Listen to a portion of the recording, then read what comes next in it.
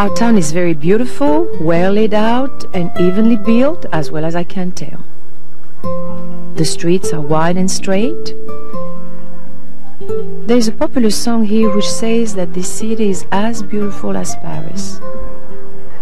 It is true that Nouvelle-Orléans grows day by day and could become in time as beautiful and large as the principal cities of France. Sister Madeleine de Saint-Stanislas. French military engineers designed New Orleans to resemble the cities they knew in Europe, with a church and a public square in the center.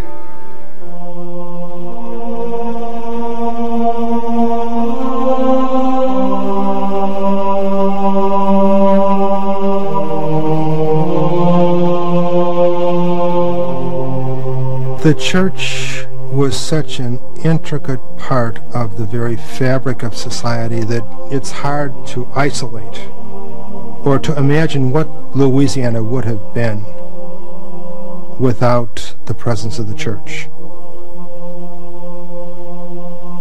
The first missionaries to arrive were the Jesuits, followed by the Capuchin friars. However, some of the most important missionaries to come to Louisiana were the women of the Ursuline order. When we were within 8 or 10 leagues from New Orleans, we began to see plantations. Everyone wanted us to stop and go to their houses.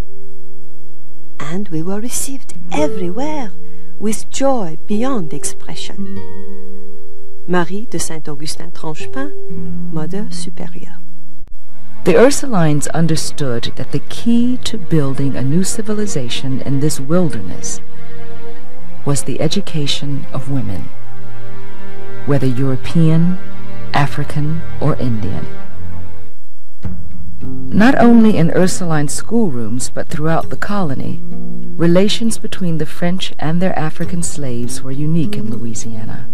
Unlike the British American colonies, slavery here was guided by France's Code Noir. It basically spelled out the rights of the slaves. They were recognized as persons. They had certain rights that even their masters were required to respect. They had to be baptized into the Catholic faith. They could not be denied the right to come to church. If they were married, they could not be separated. If they had children, they could not be sold apart. That was some very, very important protections that exist in Louisiana that did not exist in some of the British colonies which neighbored Louisiana. The original Code Noir provided that if a slave became the mother of a child of the master, then the master was obligated to marry this woman, free her and their children. This was the first version of the Code Noir, the French code that regulated slavery.